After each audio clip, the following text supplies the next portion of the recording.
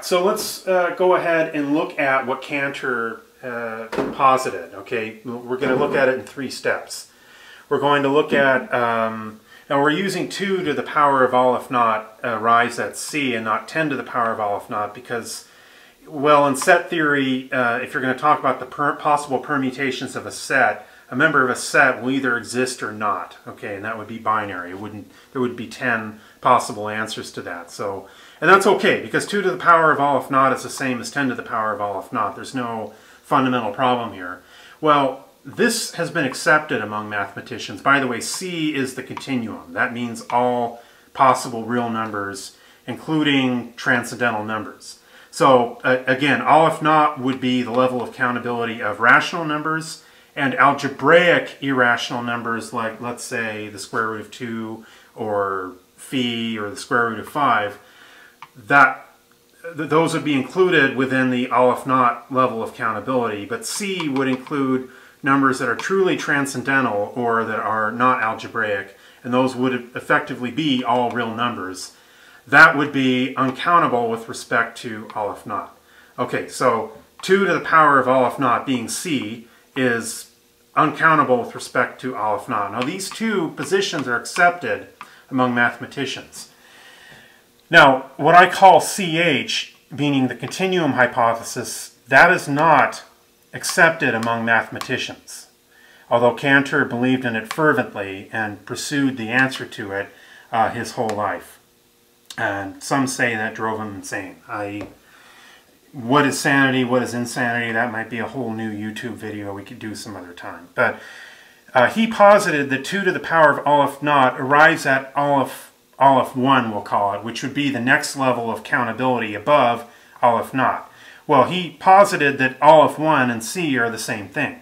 In other words, what he's saying is that there is no level of infinity between Aleph naught and C.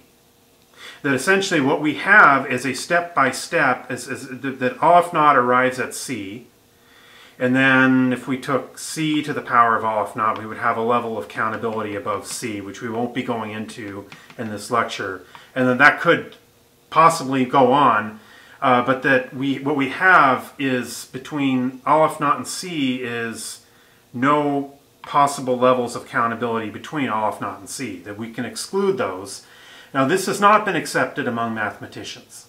In fact, Paul Cohen proved that the continuum hypothesis, in other words, the belief that there are no levels of infinity between Aleph naught and C, or between the infinity of the natural numbers and the infinity of all real numbers, he proved that that is undecidable with respect to set theory.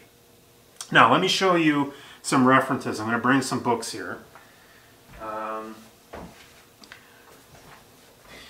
Why don't we zoom over here? Okay, this is Paul Cohen's set theory and the continuum hypothesis, where he lays out, it has his arguments laid out here in this book. It's rather difficult reading, okay, but it is accepted among mathematicians that the continuum hypothesis is undecidable with these axioms of set theory that you will have laid out here.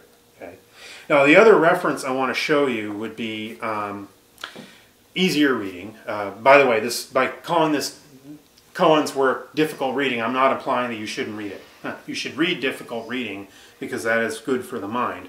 However, if you want something that's very breezy and really very good, I would suggest The Mystery of the Aleph by Amir Axel. Amir Axel makes it does a very compelling, it's somewhat of a biography of Cantor. It's also somewhat of a biography of the history of set theory.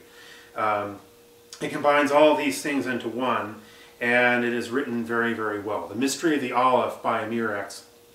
Okay, cut.